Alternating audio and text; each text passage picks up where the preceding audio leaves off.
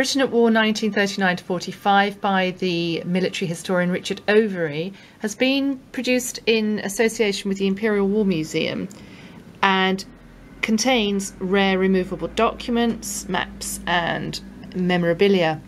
It's a beautifully produced £30 book which bibliophilebooks.com is selling for just £10.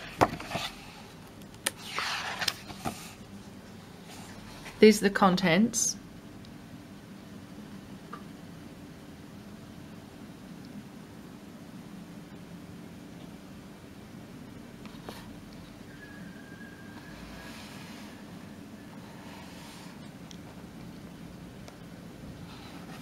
And the package transports the reader right back into the heart of the action. Dunkirk, the Battle of Britain, Sea Lion, the Blitz, Nazaire, Singapore, the Dams Raid, Alamein, Anzio, D-Day, Arnhem, and many more engagements, which are presented concisely with maps and photographs. And a beautiful presentation, as you can see. Really is to the highest standard. Carefully chosen photos and new colour maps of each engagement. The facsimiles inside each wallet are, for example, Boddington's Flying Logbook,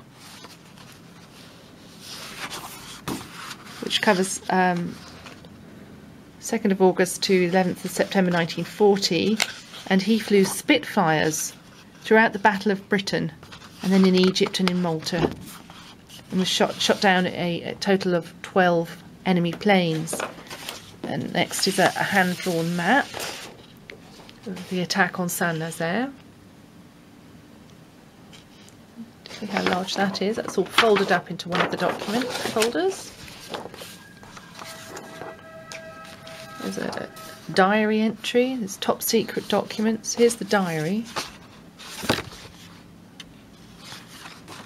by Bombardier Leslie Coleman.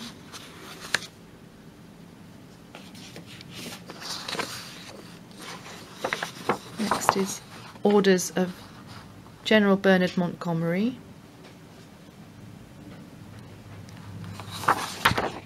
Next is the final plan for Operation Husky,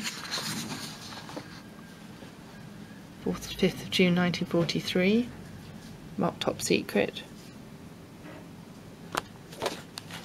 Another is the front page of the 8th Army News, September 1943.